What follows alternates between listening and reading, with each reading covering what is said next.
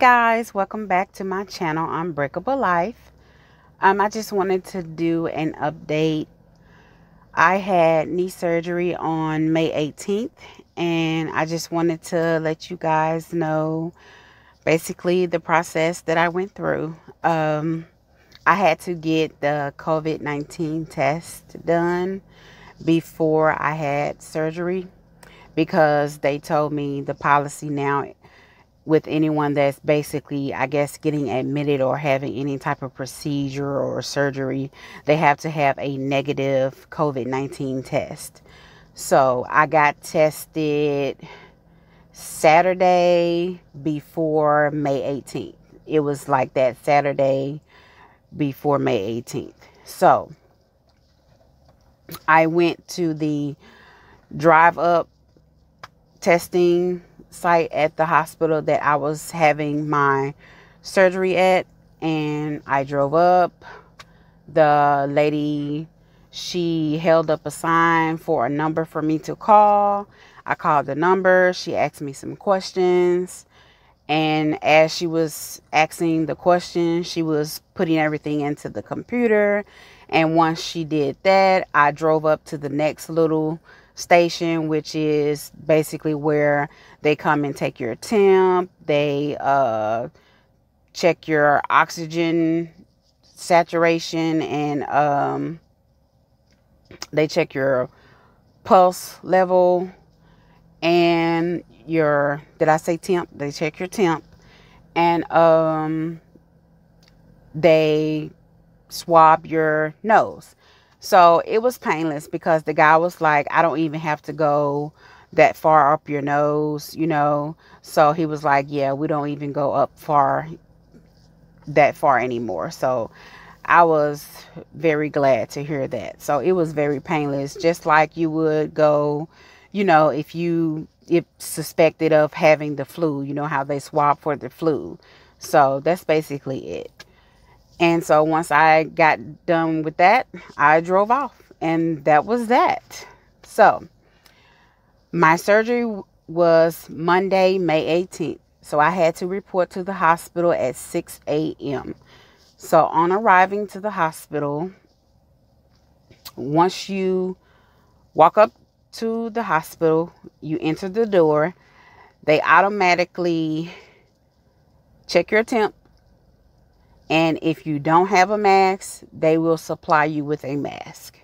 So once I'm done with that, they point you into whatever direction you need to go. I already knew where I had to go because I was there prior for pre-admission. So I went up to same day surgery. I checked in there. She took me to my room. The gown and little socks and the little hat that you have to wear, they were already on the bed. She told me to change out of everything and put on the gown and the socks and the little hat.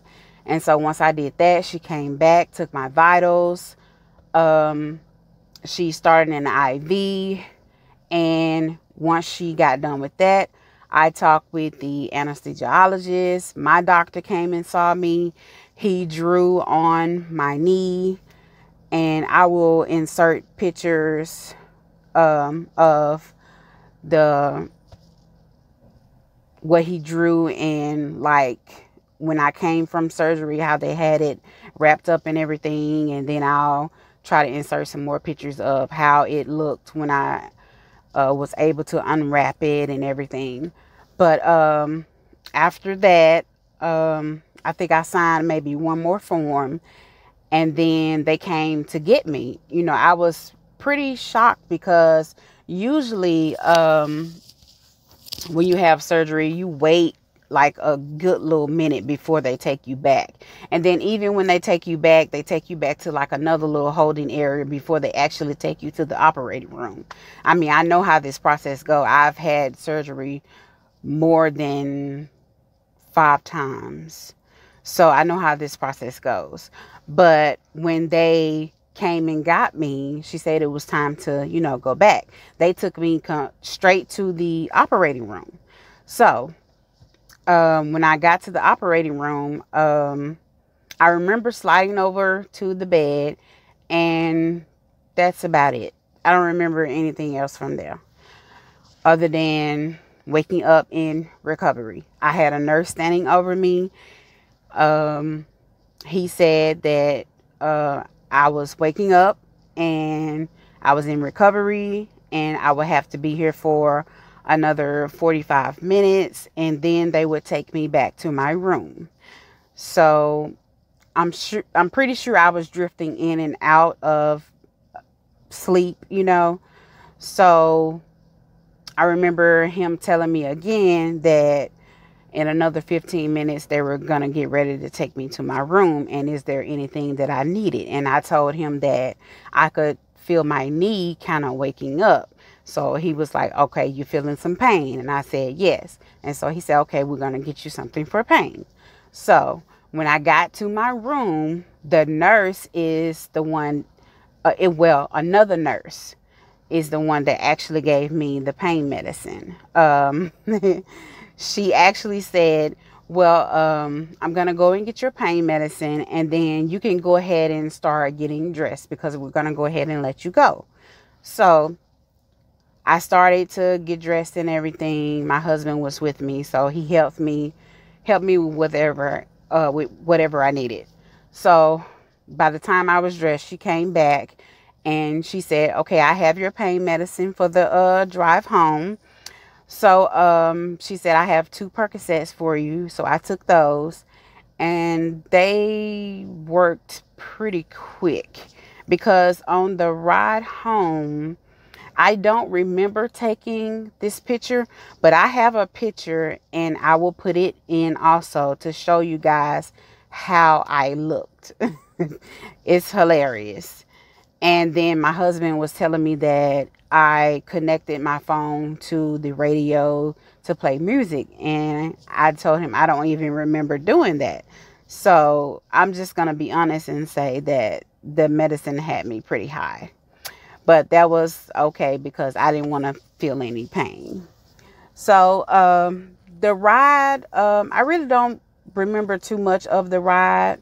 I'm sure I was in and out of sleep, but by the time we made it home, I was woke and more alert.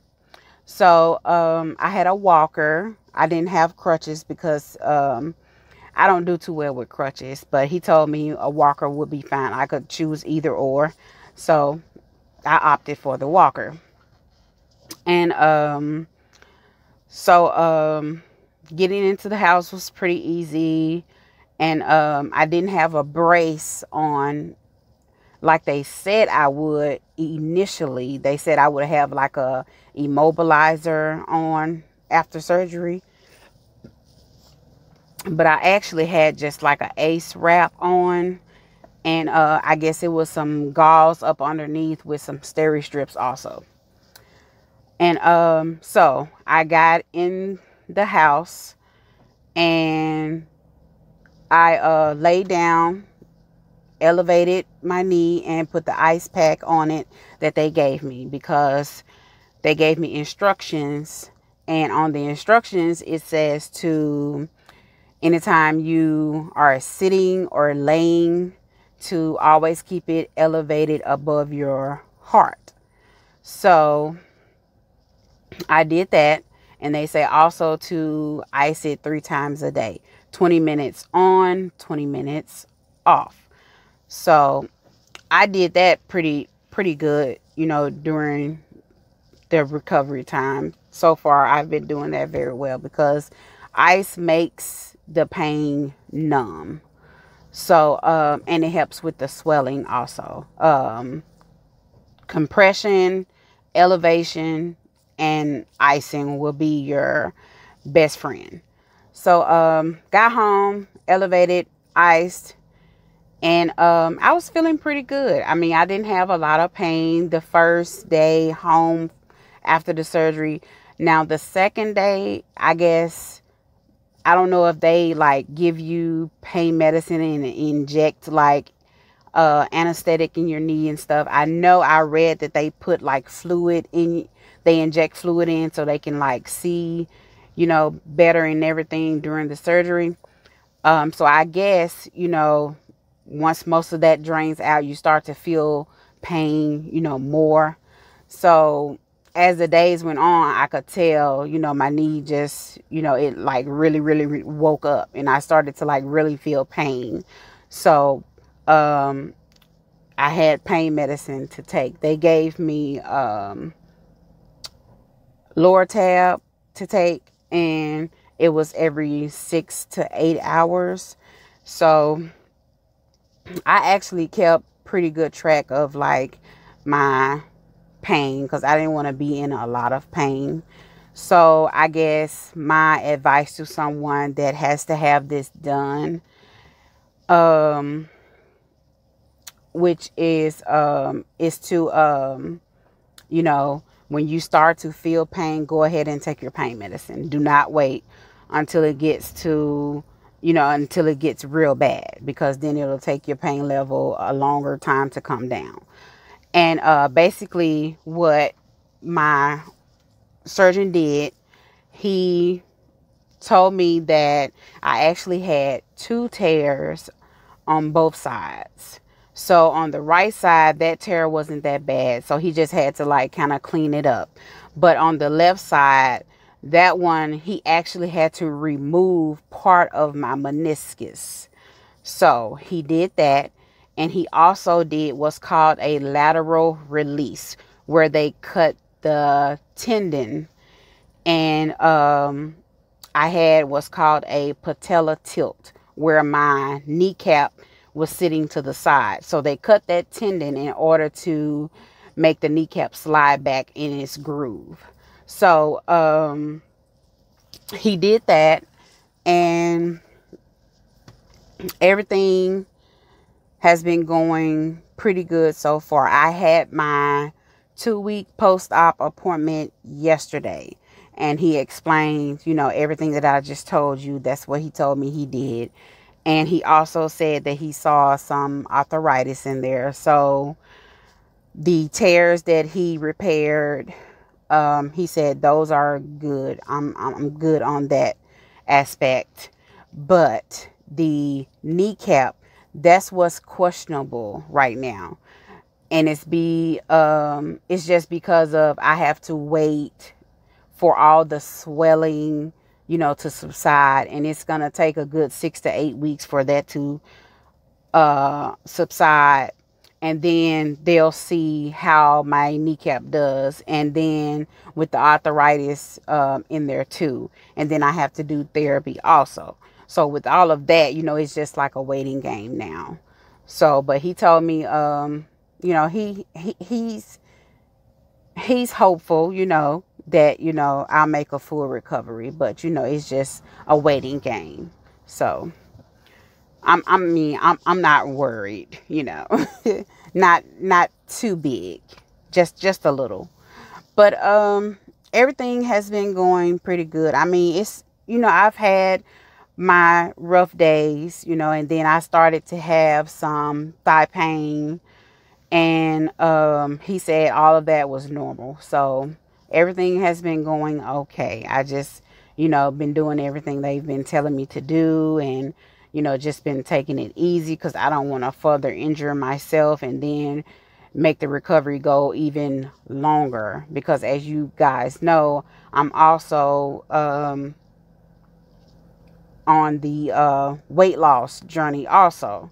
And I'll talk about that more in another video, update you guys on that. But I have my first therapy appointment on the 9th, and that's next Tuesday. And then I have to be fitted for a brace that I'll have to wear also.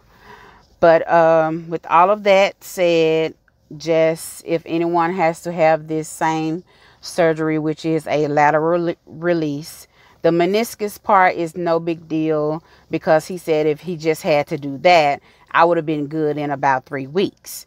Because he said, oh, people will tell you they had this surgery and they were good in 3 weeks. He was like, that's not you. That's not going to be you. Yours is going to be a longer recovery. So, and that's due to the lateral release. So my advice to someone that has to have a lateral release is to take it easy. Don't try to push yourself too fast and too quickly. Just Go slow, walk slow. When you walk slow, take your time. Be careful when you shower and everything, because I turned the wrong way and I almost took myself out. I'm just gonna say that.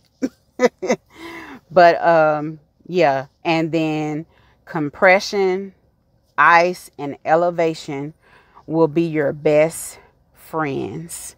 It make them your best friends, because I'm telling you, it makes a world of difference when you use your compression, as in you take your ace bandage and you wrap it. That's your compression.